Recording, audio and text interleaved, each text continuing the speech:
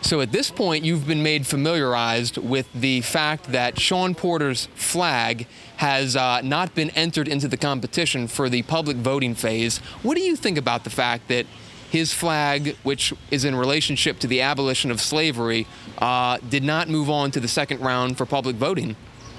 It's ridiculous. It's absolutely ridiculous. It was a beautiful flag. Yeah. And I mean, it should have been at least given the chance to be voted on. Right. At minimum. Right. So you've seen the flag, and you do like the flag, yeah? The flag is beautiful. It's beautiful. Right. It's absolutely beautiful. So you think that this flag has? Would you agree that it has political value? If nothing else, it exposed everything, the whole history. I mean, and artistic value.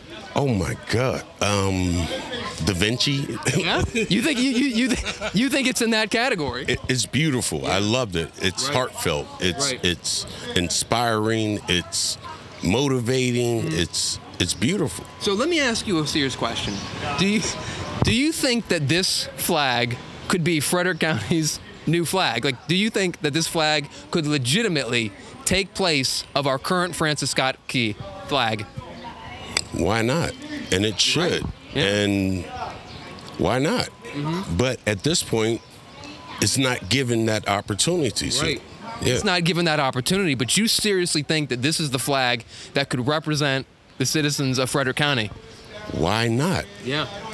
If you're not behind this flag, you must be behind something else. If you're not for abolishing something, you must be for keeping it the way it was. Right. And by not changing things, I'm at a loss for words. No, I hear what you're saying. So what do you think of County Executive Jessica Fitzwater's initiative to keep this flag excluded? Again, the previous question. I believe she's for slavery because she's scared of change, or she doesn't want change, or whatever the case may be. She's all for it. What do you think about, just in general, the fact that people have hundreds of flags all over the county have been submitted for this redesign competition, but yet there is this very finite group of people who gets to essentially pick the flag by picking 3 flags that get to move on for the final selection for public voting?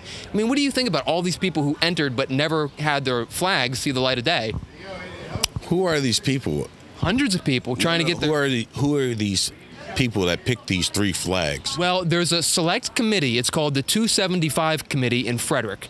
I don't know specifically who they are. Okay, those people, and Mrs. Water, they're telling you how they feel. Right. They're scared of change, or just don't want change. Yeah. For sure. Yeah. So what should we be doing? You've made it clear that you stand by Shaun Porter's flag. You think the flag has artistic value and political value. You've stated that you could see this flag being the new Frederick County flag. What is the county government not understanding here? It's the people that we have in council and on boards that we need to change those folks, and then we can look forward to bigger and brighter days, I would say. So what should we be doing? If you were county executive right now, how do you run this competition? How do you run our county government? Oh my gosh, I need at least 20 out of those hundreds, possibly. And it'll be an elimination process, but the people should have say. And regardless of how whoever feels, if the people like it, then that's what should matter. But they should be given the opportunity to dislike or like it. After this 275 committee, this group of people in our government, after they disqualify a flag that relates to the abolition of slavery, what should their future be? What future and where?